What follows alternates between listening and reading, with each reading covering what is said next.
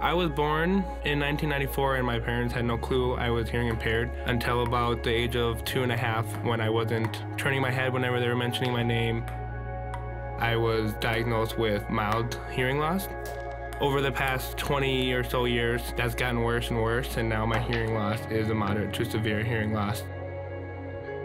The first day I got my hearing aids, the very first thing I did was actually call my mom and was streaming back and forth on the iPhone and on the hearing aids. That was probably one of the most exciting days I've ever had. Bringing the hearing aids or making them more compatible with an iPhone that you can actually control the battery. Being able to control the volume with the iPhone is very beneficial because we can actually see it right in the app. Whether it's pool, whether it's playing ping pong, being able to be in that atmosphere with my friends having a good time and not have to worry about missing out on any of the conversations or any of the activities that they're doing.